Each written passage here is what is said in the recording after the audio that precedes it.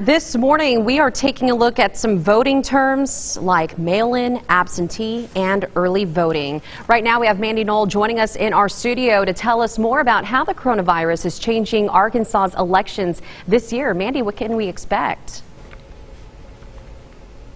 So we all know the election is not going to be the same. It's not going to look the same this November. We're not going to be voting the same in many cases. We're in the middle of a pandemic. That's why election coordinators know this too. Things are changing. Arkansas Secretary of State John Thurston made it official COVID-19 is a reasonable excuse for someone to get an absentee ballot.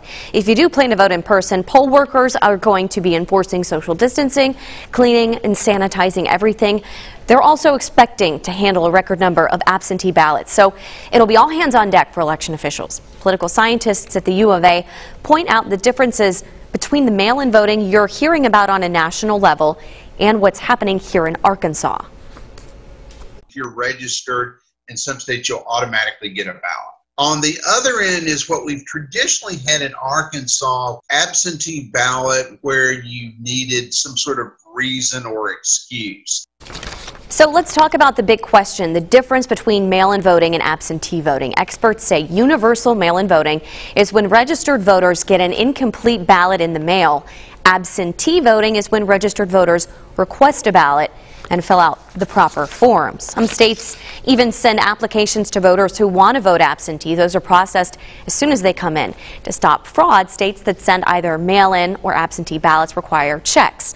Officials verify addresses, registration status, death records, and signatures for accuracy. Suzanne. All right, Mandy, thanks. Let's get to some more local news that matters.